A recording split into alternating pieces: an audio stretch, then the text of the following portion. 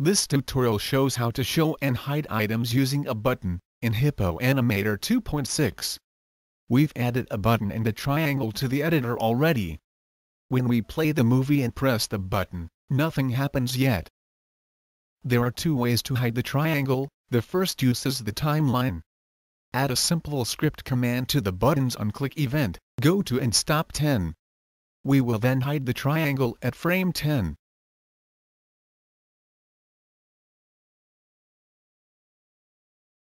For this to work, we will also need to turn off autoplay in the movie properties. Add a new frame for the triangle at frame 10, and turn off visible. Now, when you test the movie and click the button, the triangle disappears. To make it reappear, we will need to create another button that returns the movie back to the first frame. Duplicate the button in the library. Then, duplicate the button in the timeline and swap for the new button. This way, the new button is exactly the same size and position as the old button.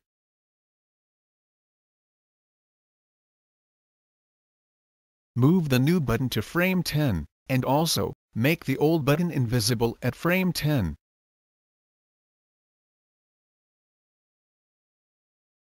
Change the on-click script event of the new button to go to and stop 0.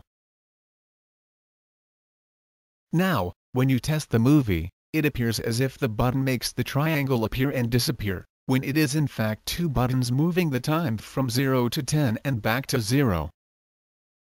There is a quicker way to do this using JavaScript instead of the timeline. Select the triangle and turn off Use Timeline in its properties, set its script ID to triangle.